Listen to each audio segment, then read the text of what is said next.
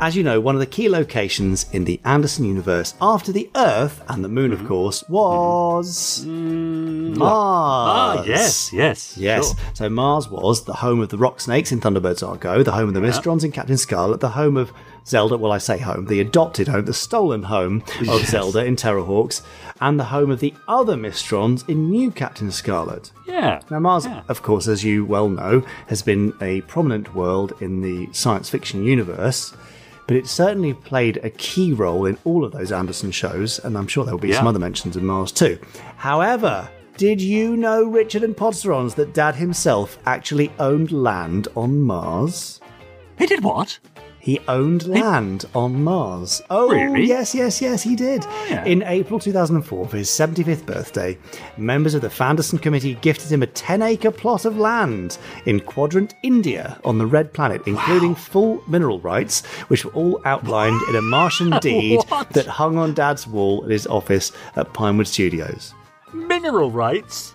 Yes, indeed. Now, I'm sure, will be scratching your head and may well be asking, was all of this possible? Yeah. Well, because in 1980, there was an enterprising fellow by the name of Dennis Hope.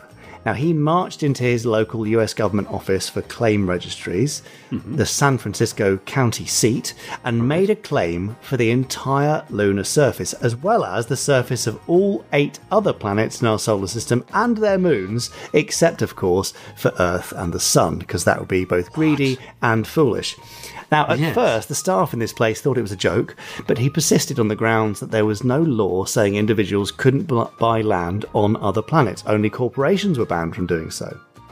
He then elevated this claim to the governments of the US and USSR at the time and the General Assembly of the United Nations. And because nobody ever got back to him, he was able to go into business selling off parts of the Moon and Mars and various other celestial bodies. What? Now, really? I should add that in recent years, it looks like the validity of this claim has been challenged, although he is still selling plots of land. Now, regardless of the technicalities of all this, it was still a very nice thing for that committee to do for Dad. Yes. And if you too would like to own a piece of the Moon or Mars, do go and look at Dennis Hope's online store. Just be aware the land is not cheap and the sales transaction may indeed not be valid. So, wow. There you go. That's fascinating. All of which begs the question, does this deed still exist? Well, how long was it in the office for? Have you got it? Have you got the rights? Hang on. Let me tell you this. Yeah. In 2007 or 8, Dad relinquished his lease on his office at Pinewood, which is a very sad thing for him to do. And when he did it, as usual with his lack of nostalgia, he wanted to get rid of pretty much everything in his office.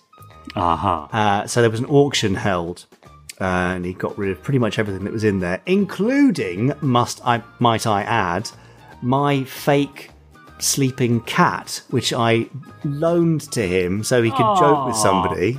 Yeah. Because he once had a meeting in his office with this fake cat on the seat. Somebody pointed it out and he picked it up and threw it out the window. So I have a feeling that he did the same with Lou Hirsch once. Well, Lou shouldn't have been sleeping on that seat. So, yes, I have a feeling the Martian deeds went the same way as my fake cat. Not just out the window, but in fact sold at auction.